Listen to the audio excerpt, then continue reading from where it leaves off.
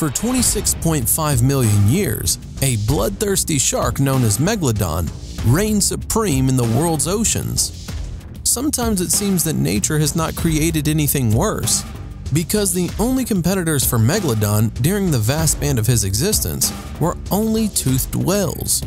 However, there is another theoretical opponent of Megalodon.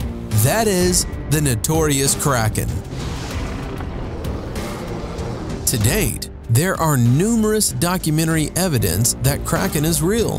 However, meeting with him in person is an extremely rare event. Scientists suggest that Kraken lives at great depths, and those found on the surface of the sea and the remains on the shore are dying animals that sometimes float before death from the abyss into the upper layers of the water. The main weapon of the Kraken are long serpentine tentacles, equipped with numerous rows of suckers. In the movies, giant squids pierce the ship's skin with tentacles, but in reality this is impossible since they are devoid of a skeleton, so they can only stretch and tear the prey. So can even such a giant squid harm Megalodon? Usually sharks attack their victim in vulnerable places, but Megalodon apparently acted differently. Remains of some victims of Megalodon showed that this predator was ramming its prey. Scientists believe that this is the way he broke bones and damaged the internal organs of the victim. After this, the predator devoured the immobilized victim.